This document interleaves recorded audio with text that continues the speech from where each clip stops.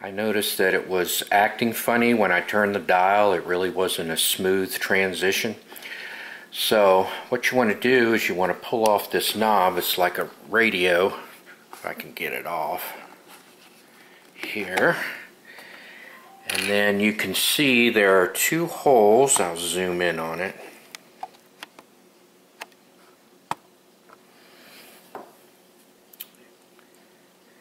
One here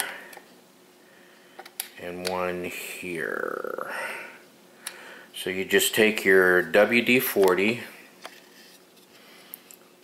or just oil, you know, that you can put a drop on, and you just put a little squirt in there, just a half-second squirt, as quick as you can. Squirt, squirt. And then you just turn the dial. Just turn it. You're working that lubricant in there on the rheostat. And then you just let it sit for a little while, and then you can plug it in and test it. Just work it back and forth, and it'll eventually smooth out as you clean off the rheostat, the contacts on the rheostat. So that's about the only maintenance on this thing, and you can do that without taking it apart like I did.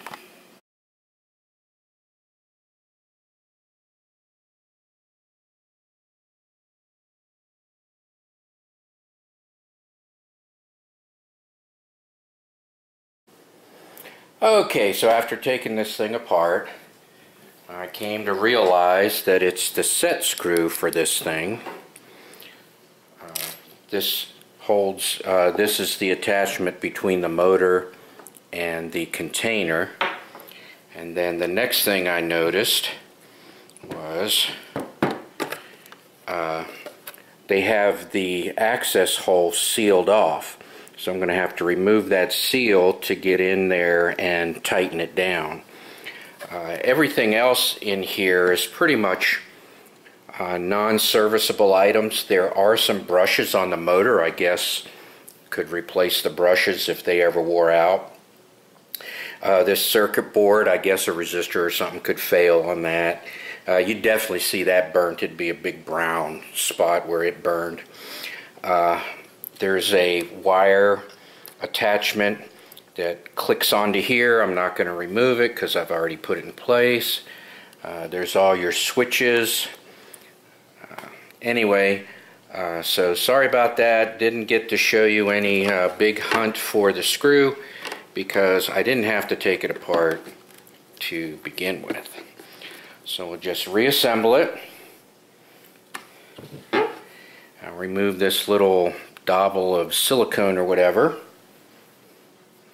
Put this back on, line up the hole to the set screw, tighten it up with my Allen, and go on with life.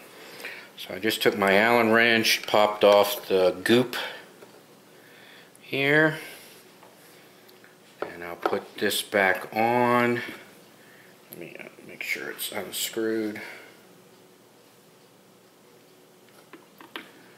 Put it back on, line it up, tighten it down. I got my handy little flashlight, took a peek down there, made sure I was tightening up the screw. And I'll just make sure that I get it good and tight here. There we go, it doesn't come off. And this will go back on over top of it like that. In case you didn't notice, I need to put the 4 screws back on. So, we're good. My only other piece of advice is to start all 4 screws. That way you know they're all lined up and you can finish tightening them up without one of them being misaligned and giving you a bunch of heartache.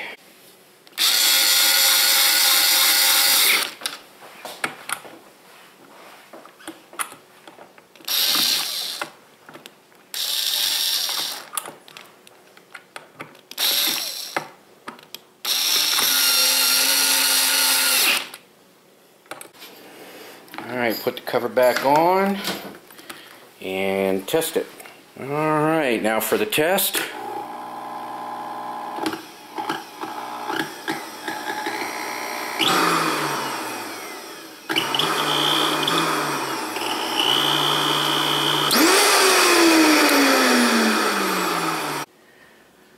Alright, let's run it through its paces. On slow, you can see that that's spinning, hopefully.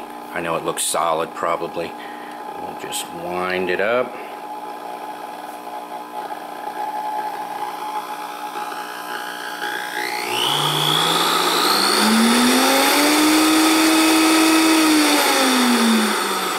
Put it on high.